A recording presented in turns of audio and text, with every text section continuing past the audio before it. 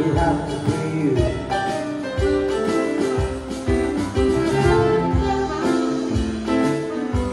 Hello and welcome to our channel. Today we're at St Regis Singapore.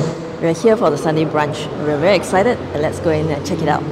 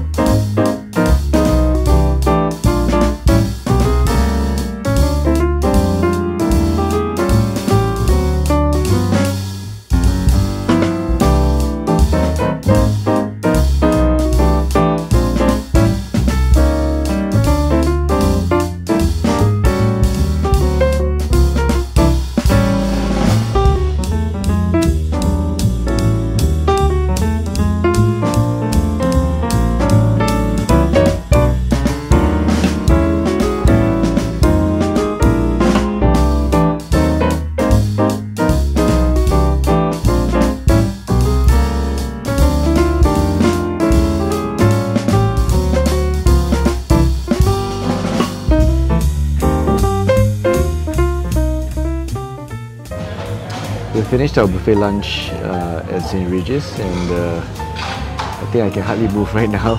I'm really stuffed. Yeah, the Sunday brunch was really good. We had a lot of the seafood dishes and we ordered a lamb and ended with a wide variety of desserts. I think the desserts was really good. It was so much, we definitely couldn't even select half of it. There was also a wide selection of breads.